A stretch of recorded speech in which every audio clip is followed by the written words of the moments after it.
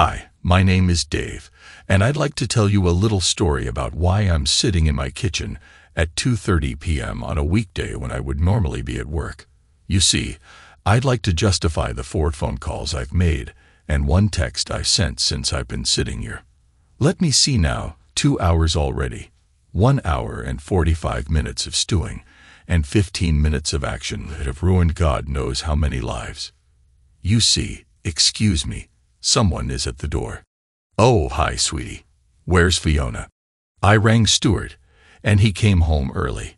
He'll pick her up from Kinder and look after her until I get home. Linda, I've said it before, but I'll say it again. He's a great guy.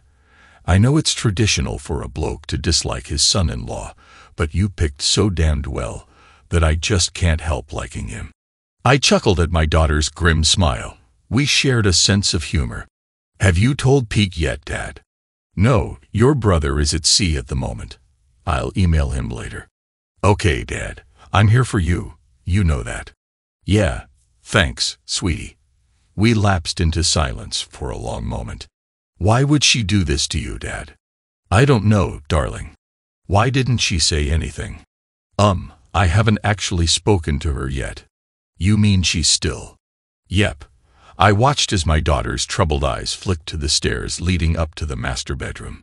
I just wanted to wait so she could tell us all why she did it at the same time. All? Yeah, I've invited a few more guests. They should be here shortly. What are you going to do? No more and no less than I have to so I can survive this. So you already have a plan? Yep. Doesn't it depend on her reason? The facts speak for themselves. The reason is irrelevant, but she may have been blackmailed. Believe me, if you saw what I saw and heard what I heard, you'd know she wasn't being blackmailed. Linda looked into my eyes for a moment. I thought you were taking this well, but I can see now you're not, are you? No. I turned away. No daughter should see her father cry. What would you like me to do? You do what your conscience tells you to do. I won't think better or worse about you whichever way you decide. Thanks, Dad. Do you have any idea why she would do this? I have absolutely no idea, sweetie. I thought we had a good marriage until this morning. What happened this morning? Well, your mother has always been lousy at lying and keeping secrets. It's just not in her nature.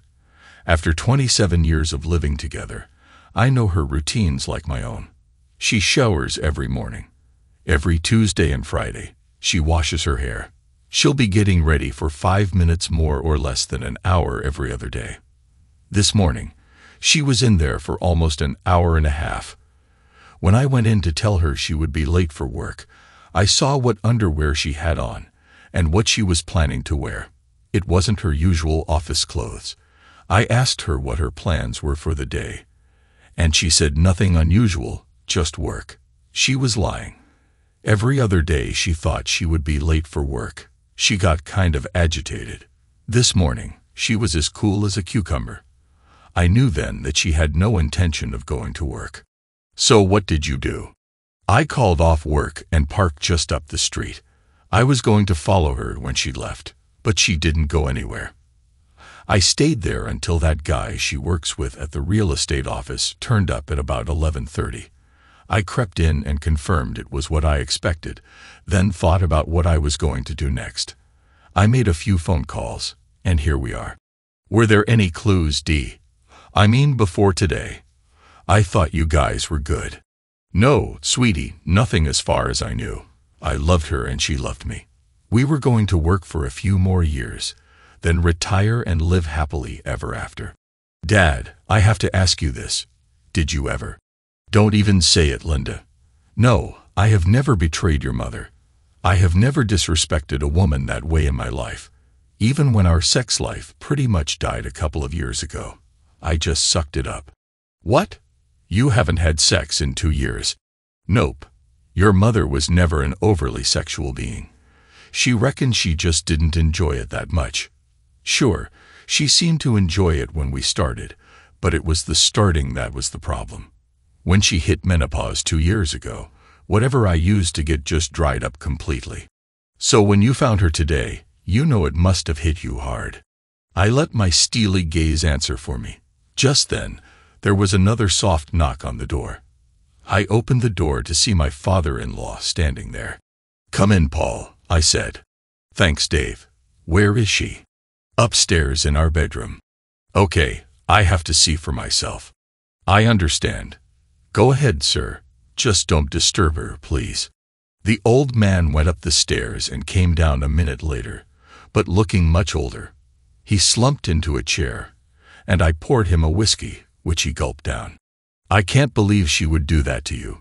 She knows how devastated you were when that fiancé of yours cheated on you. She helped pick up the pieces after all.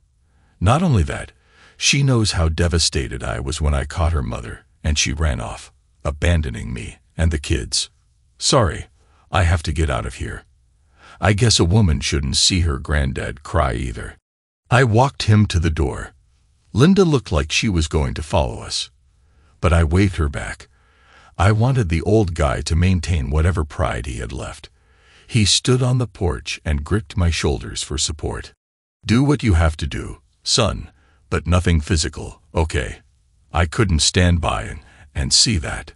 "Don't worry, Dad, I won't harm a hair on your daughter's head. But as for the other, I apologize for what I'm about to do. A guy has to do what he has to do." He stared at me for a long moment, then nodded. He shuffled to his car and drove slowly away, a broken man. I called his son, my wife's brother, and without going into detail, suggested he go see his dad to offer support.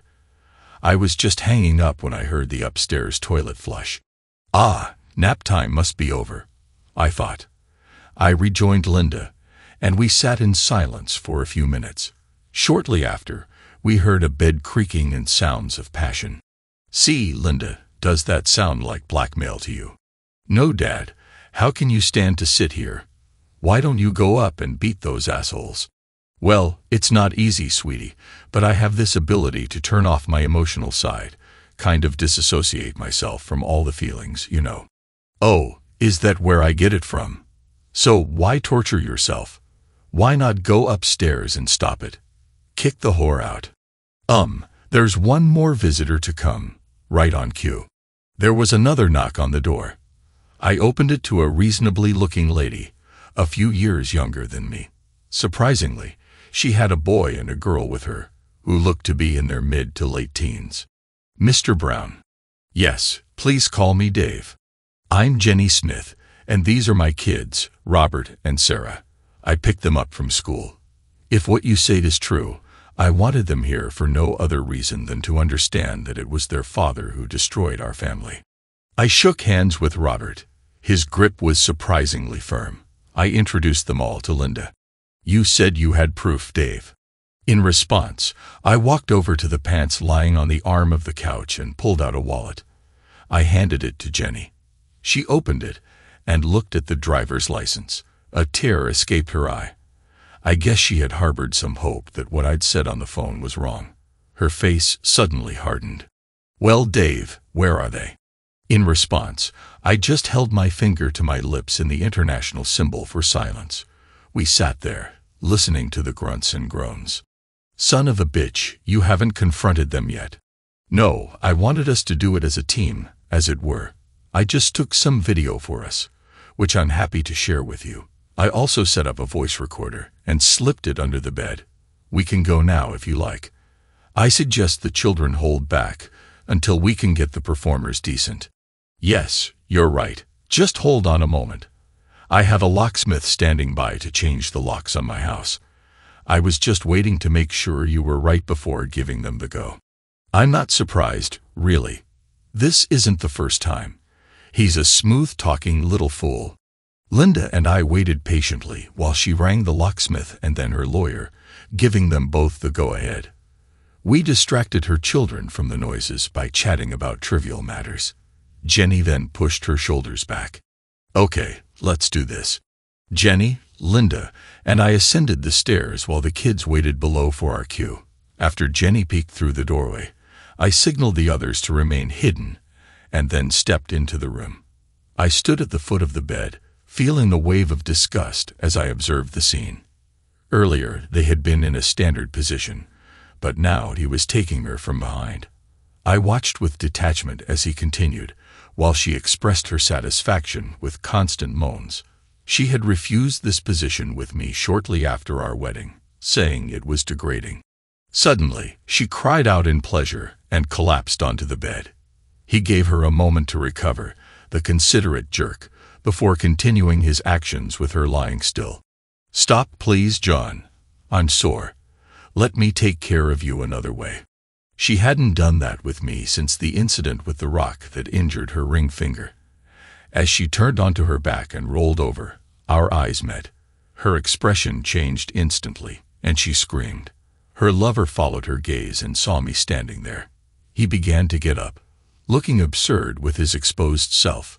Once he was on his feet, he paused and looked up at my face, and I could tell he was starting to fear for his safety. "That's right. I'm bigger and uglier than you, and please believe me, angrier. Why don't you just get back into bed and cover up yourself and my ex-wife?" He was an obedient dog, if nothing else. Within seconds, they were lying side by side under the covers. I noted that Tracy's expression had shifted from shock to defiance. I let her speak first. Dave, I want a divorce. I've fallen in love with Joe. The guy here. I'm sorry you had to find out like this. We were going to tell you tomorrow. It's okay. Dear, I'm sorry you had to find out like this. We were going to tell you tomorrow. It's okay, dear. By the way, I was eventually going to find out his name was John Smith, wasn't I? I could see this shocked them. Not the smartest move to leave your wallet in your pants pocket downstairs, Tracy. Just idle curiosity. But why did you end our marriage this way? You had to know catching you cheating would devastate me. Finally, I saw some shame on her face. I'm sorry, David. We couldn't help falling in love. I accept that, dear. You could have avoided putting the cart before the horse, though. You could have dealt with this prick before announcing you wanted a divorce, couldn't you? I'm sorry, David. I just wanted to know that Joe and I were compatible. We didn't want you to see us like this. If it helps, this was the first time. What? A test drive of the new model? Sort of like trying him out for size. Don't be crude, David. I don't want to end our marriage fighting. Can't we just part as friends? This almost got through my mental defenses. I was guessing that under the pressure of the situation, she was quoting from tomorrow's pre-rehearsed speech. You've got to be kidding. You're lying in my bed with another guy's mess still on you, and you want to part as friends. That's not going to happen. We stared at each other until Tracy dropped her eyes. I decided it was time to start evening the score. Your dad asked me to tell you how disappointed he is in you. He kind of hoped you wouldn't turn out as big a whore as your mother. You didn't. Tracy's face went sheet white. I did. I'm surprised you didn't see him. He was standing right here not half an hour ago. Why? Because I wanted you to start feeling some of the pain I've been feeling since shit stain here showed up. I don't know what the kids will make of it all. Oh God, Dave, please don't tell the kids. Sorry, dear, too late. Linda chose that exact moment to step into view in the doorway. Tracy glanced over at the movement, squealed, and then buried her face under the sheets. Don't bother, Mom. It doesn't work for ostriches, and it won't work for you. Tracy just stayed under the sheets, moaning. Her bed partner looked really uncomfortable. When Dad rang me, I gave you the benefit of the doubt. I couldn't believe you would do this to him. I can see why he rang me now. If I hadn't seen it with my own eyes, I might have urged him to forgive you. But seeing you like this, I know that's never going to happen. Silence, apart from deep, racking sobs, was the only reply. Well, Mother, if you have nothing left to say, I'll say it all. We won't be needing you to babysit your granddaughter this weekend. In fact, if cutting you off from seeing her will keep her safe from your poisonous influence, then you can kiss goodbye to ever seeing her again. There was a pitiful moan from under the sheets. Linda was sobbing herself now. You should have seen the look on poor old Granddad's face before you devastated him. She turned to run, but I grabbed her and hugged her. She pulled away and ran downstairs. Shortly afterward, we all heard the front door slam. It was a couple of minutes before Tracy re-emerged with red eyes. Why did you have to do that, David? Because you haven't felt half the pain I have yet, Tracy. You haven't felt like you've had your heart ripped out and stomped on, but you will, I assure you of that. Now I'm sick of this charade. Just get the hell out of my house, both of you. Again, the look of defiance returned to Tracy's face. If anyone is leaving this house, it's going to be you. I had the power of attorney you gave me in case anything happened to you, and I used it to transfer the deeds into my name only. I think the vehemence of her own voice even surprised Tracy. She could certainly see by my face that by revealing another of her betrayals, she had made me even angrier. She also realized that morally she was just digging her grave deeper and deeper. I recovered quickly. The strange thing is, with shocking news, it stops hurting once it reaches a certain point. I had reached that point 2 hours ago. How are you going to afford the mortgage, Tracy? You think we didn't work this out, David. With my pay and commissions, plus John's, we cover it easily. What pay is that, Tracy? Your boss, Mr. Johnson, said to tell you both you're fired. He would have told you himself, but apparently, both your phones are off. Good Christian soul that he is. He took a dim view of two married pricks like you cheating on company time. You didn't tell him, did you? Tell me you didn't. Yep, sent him some lovely photographs too. Tracy's bedmate finally found his voice. How do you know I'm married? Driver's license, remember. Phone book, telephone, easy. Wife Jenny, about 5 feet 6 inches. Pretty red hair. Children Robert and Sarah, look like good kids. Tell me, were you going to shaft them like this bitch was planning on shafting me? Please, Mr. Brown, don't tell my wife. Why not? Haven't you finished draining all your bank accounts yet in preparation for sailing off into the sunset with my wife? She was going to get the house. Just give me a chance to tell her gently, please. She doesn't deserve this. I still love her in my own way. She doesn't deserve to find out like this. What? Doesn't deserve to find out like I did? You mean? Yes, you're right. Unfortunately, it's too late. I didn't need to turn around to know exactly when Jenny and her children stepped in the door. His face told the story. The expression was priceless. Yes, it's way too late, my darling husband. I will be eternally grateful to Mr. Brown here for bringing this to my attention. Just so you know, the video he is giving me should be enough to trigger the post-nop we had drawn up last time I forgave you. Tracy's head swung to look at her bed partner. In my disassociated state, I idly wondered whether it was the fact that he was a serial cheater or the news that their financial plans were now scuppered that was affecting him the most. The lock should have been changed on my house by now. If you want to stop by in the morning to collect your things, they will be in the dumpster. I intend to hire a locksmith this afternoon. Throughout this, the unfortunate John had just looked at his own feet with an expression of horror. I found out later that it had been him who initially seduced Tracy, but the test drive had been her idea. His plan had actually been to tell his wife and family the next day as well. He looked forlornly at his wife, then glanced briefly at his kids, but couldn't face them for long. Jenny was losing control, but rallied briefly. Well, kids, if you ever wondered what a whore looks like, then take a good look. Tracy cringed under their combined stare. Jenny grabbed the kids and stormed out. I walked to the bed and snarled at the cowering couple.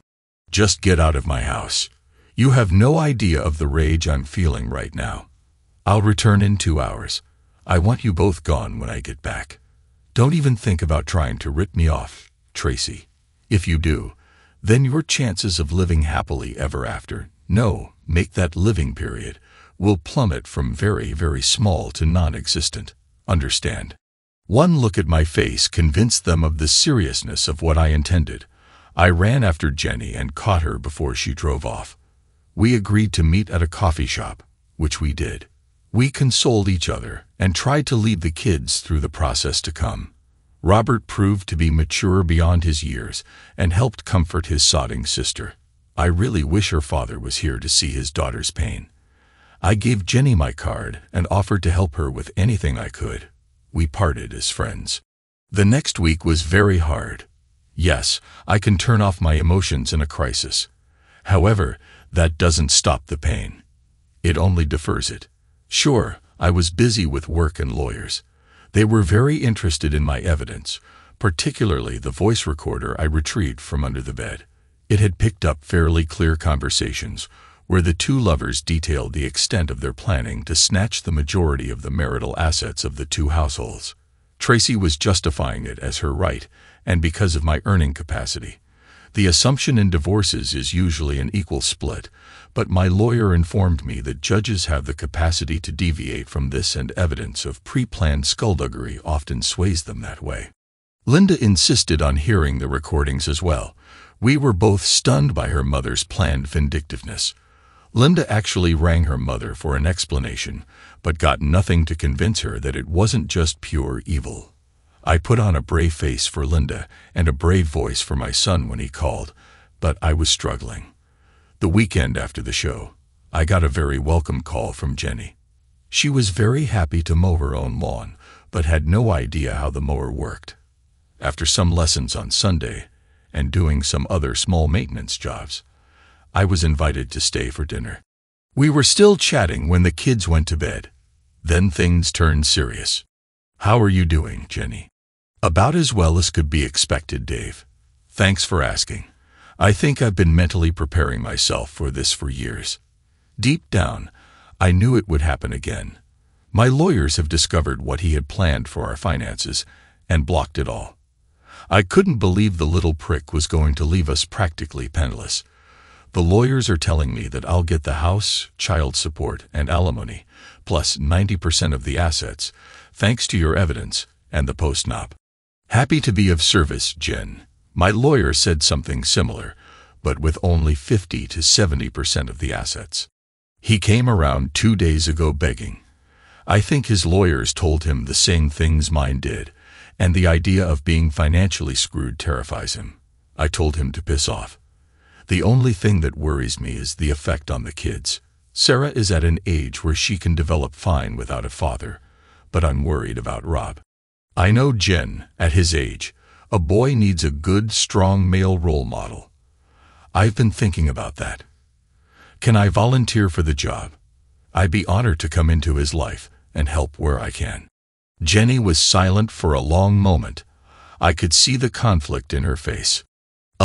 I know your ego must be a little fragile at the moment, Dave, so I don't quite know how. Don't worry about it, Jen. Support for Rob is all I'm offering at the moment." I could see the relief flutter across her face. We discussed details for a while. "How about you, Dave? Are you okay?" "I don't know, Jen. I'm still confused as all hell. I don't know what I did to make her hate me so much. Finding her with your John just emasculated me. It makes me doubt my own manhood. Was I so inadequate? I just don't know. Destroying her relationship with her kids, her father, probably our mutual friends, combined with getting her fired, just doesn't seem enough somehow. I still feel like only half a man. Believe me, I know exactly how you feel, Dave." Jenny stared at me for another long moment, obviously debating what to say. Finally, she continued, "You know what you have to do to reclaim your manhood, don't you, Dave?" Jenny was leaning towards me with steely eyes. Yes, I do, Jen." "Good. How far are you comfortable with me going?" Jen's steel was now in her voice as well. "Hell really does have no fury like a woman scorned. As far as you think you need to go to get rid of your demons, Dave is fine with me. You're too nice a guy to allow any lingering hurt to mess with the rest of your life. Let it all out, Dave." "Okay. I'll need an alibi." "You'll have one. Believe me."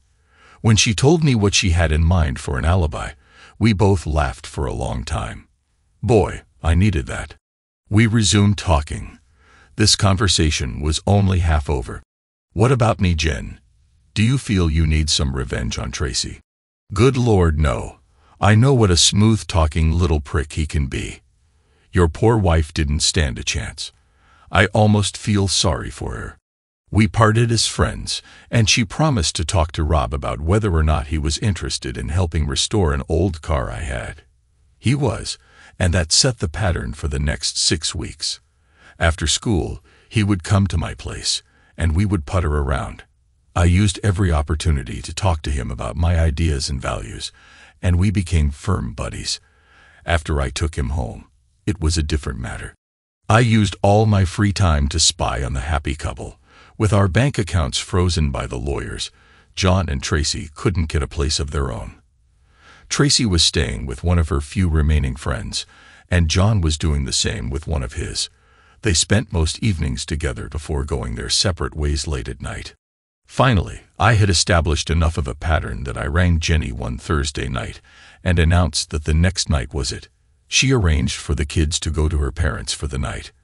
I drove to her place and parked in her driveway. After a kiss on the lips and a "give him one from me," I wheeled an old motorbike of John's out the back gate and started it a block away from her house. Once at his friend's place, I looked around, then quietly shot out the street light with my air pistol.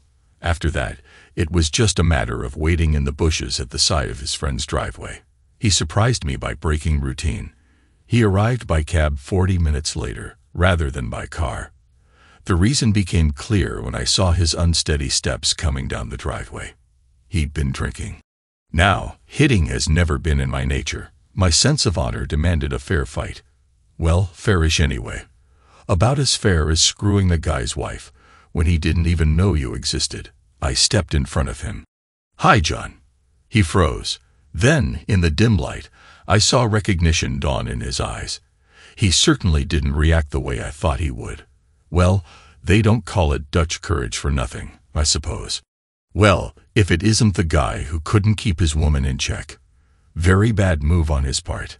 Instantly, my careful plan of a limited assault went out the window. The wrong beast pounced. A right to the jaw knocked him to his hands and knees. Then my memory got a bit hazy. From later reports, I think I kicked him in the ribs a few times, stomped his kidneys and lower legs, before landing a few well-aimed kicks between his legs. Luckily, my red haze lifted, allowing me to complete the last part of my plan. I lifted his unconscious form and dumped him in the middle of the road. Maybe the police would think he was another hapless hit-and-run victim. Maybe not. I walked back to the motorbike and rode to a shopping center. In the shadows, I changed clothes and dumped them, as well as my gloves, in a dumpster. Finally, I rode a block away from Jenny's house and pushed the bike back. Jenny was expectantly awaiting my return and grilled me on how things had gone. She didn't seem that upset that I had overstepped my plan in my rage.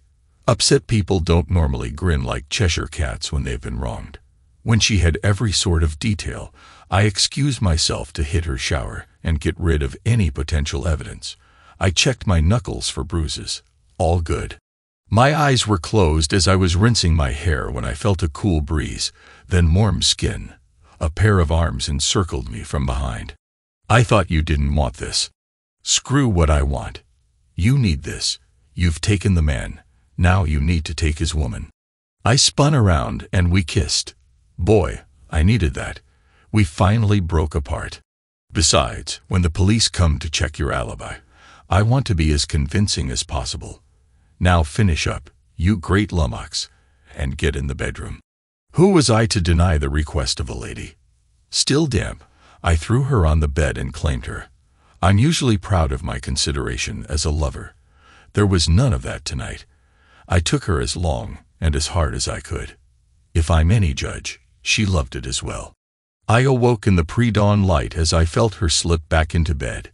She snuggled up to me. "I'm sorry, Jen. I was tired last night.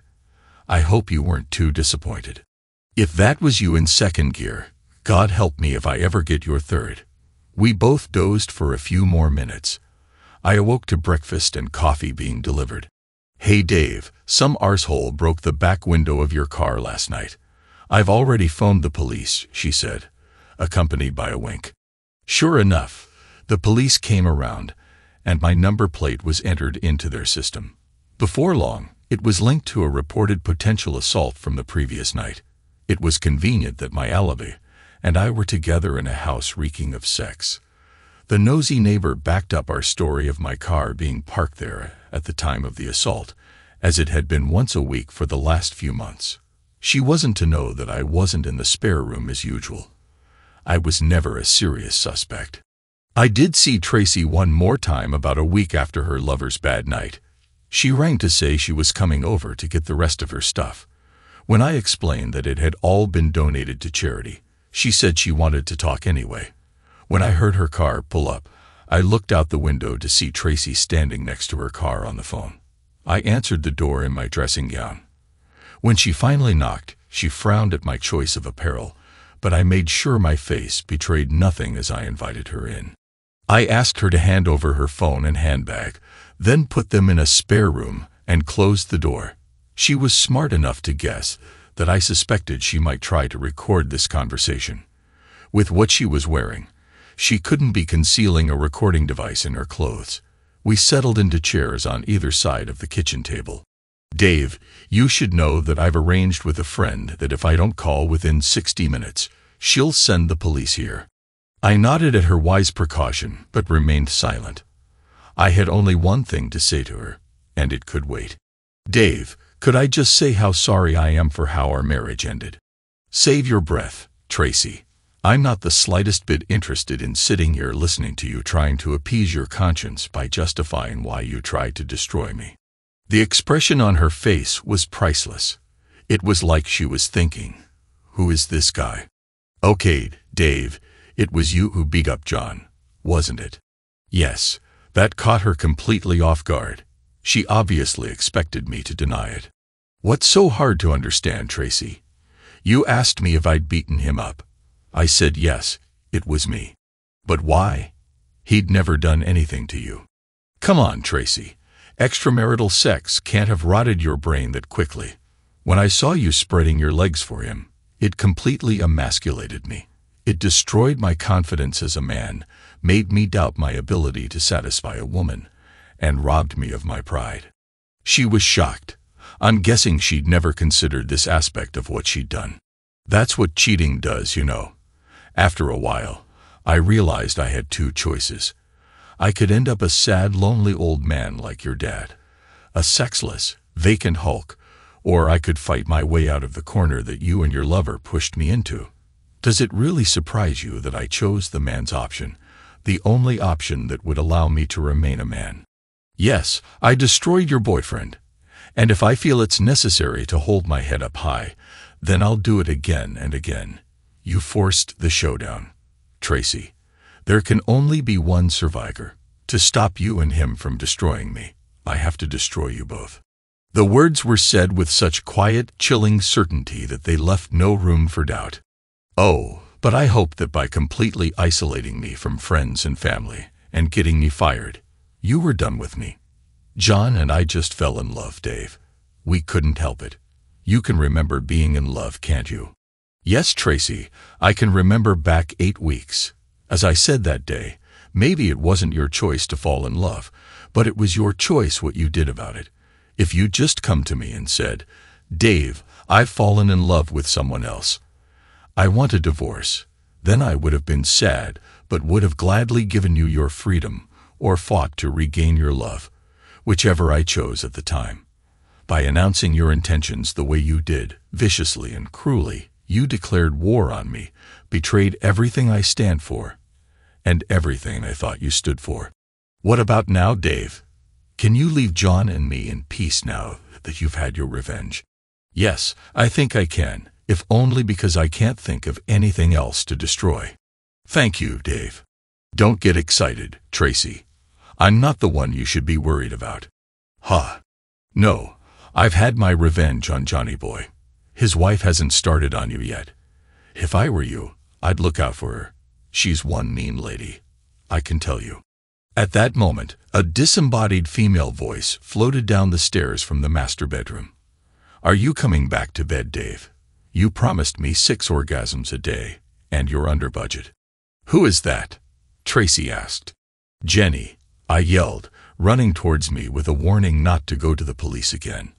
I climbed the stairs to find a fully clothed Jenny. She held me until the tremors ceased. As for Tracy, she took off to places far away, and I never tried to find or contact her again. Like I said, Dave's the name, and I feel great. I've read somewhere that some people who get revenge on someone who has wronged them find it a hollow experience. For me, it's the most effective cure for depression I've ever heard about. Screw it. Time to stop dwelling on the past. It's too negative. My new life awaits.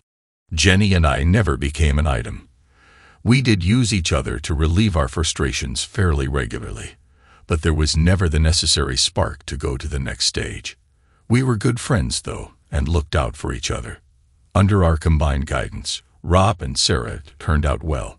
I backed off when potential boyfriends were around her and stayed out of her bed until their relationship ended. One or two of them were a little intimidated by me, as I told them that if they hurt her in any way, they would have me to answer to.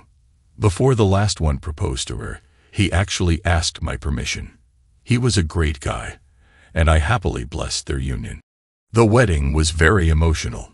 With her father gone, she asked me to walk her down the aisle. It was at the wedding that she introduced me to an old friend of hers who had flown in with her. With my self-administered therapy complete, I was well-balanced enough to consider asking Jenny to give me away at my wedding. Well, why not? Without the payback I exacted on the two cheaters, would I have recovered enough to lead a normal life? Hell no. Now, let's look at the story from Tracy's side.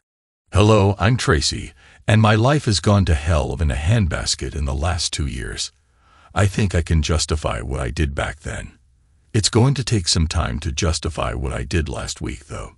Sorry, I'll explain. Looking back on it, my life with Dave was good. However, it had gone stale. The only thrill I had left was my first granddaughter. So when John started to show an interest in me as a woman, I felt like a teenager again. He was attentive and caring, and what can I say? He swept me off my feet. I knew what we had was wrong deep down, but it just felt so damn good. Our relationship followed the normal pattern of conversations, dates, and making out. I can't remember guilt ever being an issue. By the time we crossed the line and kissed, I already knew that I loved him and he loved me. We planned to leave our respective spouses and marry. A friend of mine, Carol, had been through a messy divorce and explained that her ex had taken control of all the assets at the outset and made it very difficult for her even to engage a lawyer. That's why John and I quietly seized control of everything. I didn't know how his wife would react, but I was fairly sure that my Dave wouldn't be happy. We'd often talked about what constituted cheating, and I realized I was going to be well over the line already before John, and I made our announcement. I fully intended to give Dave whatever the courts demanded after the divorce. I just wanted to be in the driver's seat and protect myself from any retaliation. It was also Carol who asked me if I had slept with John yet. I'd never really enjoyed lovemaking that much, but a girl needs to think she's still attractive. I knew my husband still found me attractive. He nagged me for a cuddle often enough. If only I'd still had the same spark for Dave that I had with John, the whole mess could have been avoided. So anyway, Carol put doubts in my head. What if John was really small or lasted 5 seconds or something? When I did occasionally need sex, I wanted it to be good, didn't I? At my stage in life, sex was more about emotional connection than physical. I didn't expect John to be as good as Dave. Dave was considerate, gentle, and filled me up nicely. That's what led to my final disastrous betrayal of my marriage. My first session with John was thus a twofold exercise. 1, to try him out, and 2, as a final bonding exercise to steel ourselves for the emotionally difficult tasks we had planned over the next few days. Being honest with myself, I think I'd wanted to snare John's full attention, so he wouldn't back out of our plans. Even then, I suspected he was quite a weak person. I know what you're thinking. Did I ignore the possibility of getting caught and making Dave go ballistic? Did I consider the effect on my father and kids? The simple answer is no. I never expected to be caught, and if I was, I never expected Dave's nuclear response. As for the rest, I just didn't think of it. I never compared myself to my mother. I was so young when she left us that she didn't come into the equation. After all, it cost me. I'd like to say that the sex with John was mind-blowing, but it wasn't. He wasn't tiny, but nowhere near Dave's caliber. He lasted a decent amount of time, but since I dried up after a few minutes, it just became uncomfortable. I found myself faking enjoyment, just as I used to do with Dave. Men and their bloody egos, I ask you. I still have no idea how Dave found out about my one and only infidelity. It's just not important to me anymore. I was devastated when I saw the look of hurt in his eyes when he came into the room. I tried to justify it to myself later, but of course I couldn't. He'd never done anything bad enough to justify that. My guilt manifested itself as defiance for a very short time, but that didn't last long. The thought that my father had witnessed my transgression, and my daughter's words just killed me. The look in John's daughter's eyes was almost as bad. I had no idea my husband was capable of such cruelty. When I was called by the hospital about John's admission, I knew instinctively that it was Dave's doing. The doctors believed that John's broken jaw, concussion, bruised kidneys, 3 broken ribs, cracked tibia, and shattered groin were consistent with a hit-and-run accident. I believed differently. That's why I rang the police and gave them Dave's name and car license plate number. When I rang back 2 days later, they said he was no longer a person of interest. That's why I hadn't left John's side for the week he was in the hospital. I knew he needed my protection. Until 8 weeks ago, if you'd asked me if my Dave could do such a thing, I'd have said no way. For 15 minutes in my old bedroom, I caught a glimpse of the new monster Dave, a monster that I knew I had created, a monster that was more than capable of unlimited cruelty. Yes, I just knew it had been Dave. That's why, just before John was discharged, I rang Dave and arranged to meet at our old house. This had to stop. Hadn't he had enough revenge yet? John and I were both destroyed. It felt sad walking up to my front door, not as sad as I knew the conversation to come was going to be. How had I gone from loving a man to thinking of him as the enemy in such a short time? Before I rang the bell, I phoned Carol and told her that if she didn't hear from me in an hour, she should call the police. Dave answered the door in his dressing gown, which was unusual. He wore no expression as he invited me in. When he asked me to hand over my phone and handbag, I kicked myself for not thinking of bringing a recorder. Then I asked myself why. He was never going to admit to the assault. I stared briefly at the stranger I had known for over 27 years. I did feel remorse for how our marriage ended by explaining how I'd fallen. I hoped to ease his pain and maybe get him to back off a little, but he shut me down as soon as I began. He wasn't interested in the why. His tone was harsh and his facial expression blank. Who is this guy? I didn't recognize the face or the voice. I was stunned when he bluntly admitted to beating up John. When I heard his motivation, I could see exactly why he'd done it. Let's just say it didn't ease my conscience any. I genuinely didn't see why Dave hated John so much, but he set me straight on that very quickly. I suddenly realized how self-centered I had become. It had blinded me and allowed me to rationalize the completely unacceptable. I suddenly knew not only why we were being punished, but judging by the expression on Dave's face, it wasn't over. My asking if he remembered what love felt like was part of my prepared speech. His answer was like a knife twisting in my gut. How else could a fundamentally decent person feel? I knew I had to run. My question about future revenge was simply to see how far he would go. I hadn't considered that John's wife was a physical threat until Dave's words. With a flash of insight, I suddenly found myself in her shoes. What would I do if she did to me what I'd done to her? The chill went down my spine when I discovered she was upstairs. I ran. I collected John from the hospital, and then we both ran. The divorces were both finalized, and the paperwork was delivered to our P.O. box 2 towns away from my new home. The stress of living anonymously with no friends and constantly looking over my shoulder was tremendous. We had a little money, but eventually the waiting was tough.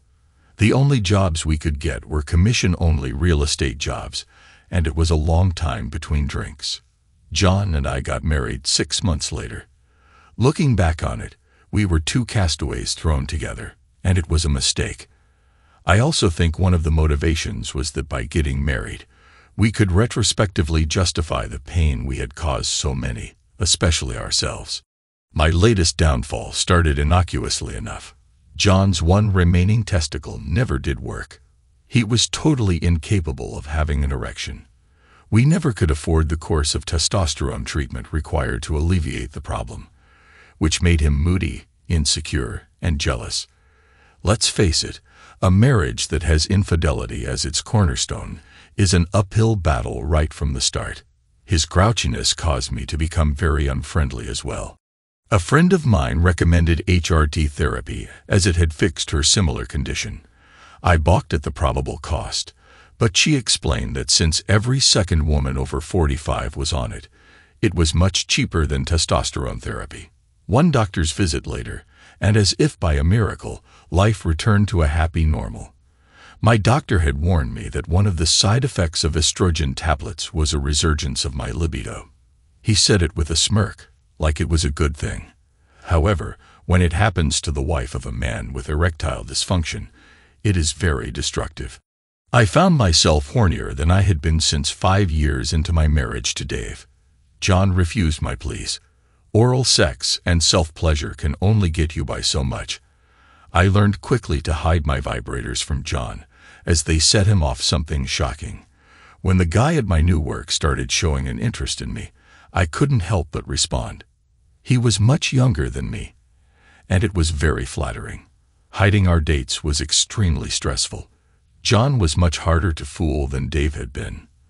The first time we kissed was like an electric shock, not from the thrill of it, but because of the strong déjà vu experience it elicited. I refused to go through that again. I refused to cheat. I thought long and hard, but finally came up with a solution. It was less than ideal, but John had to respect my drives, didn't he? So I sat John down last Thursday night and, as gently as possible, told him that I wouldn't be home Friday night. I needed to take a lover.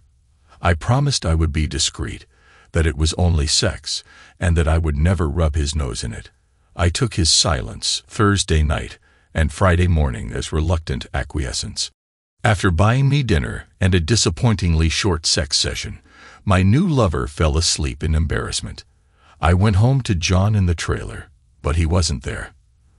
The wail of sirens alerted me to the fact that dawn had revealed him swinging from a tree. I'd done it again, destroyed a man. I braced for the payback. I knew he had organized. I was surprised to find it only consisted of a suicide note and a letter to his attorney. The suicide note was emailed to all our friends, who dumped me quicker than an airplane toilet. The letter to his attorney was to change the beneficiaries of his life insurance policy and his will for me to his children. When will I ever learn? Never mess with a man's pride. Thanks to everyone who took the time to listen to today's stories. If you enjoyed it, please consider liking and subscribing if you haven't already. Feel free to share your thoughts on the events in the comments below. Take care.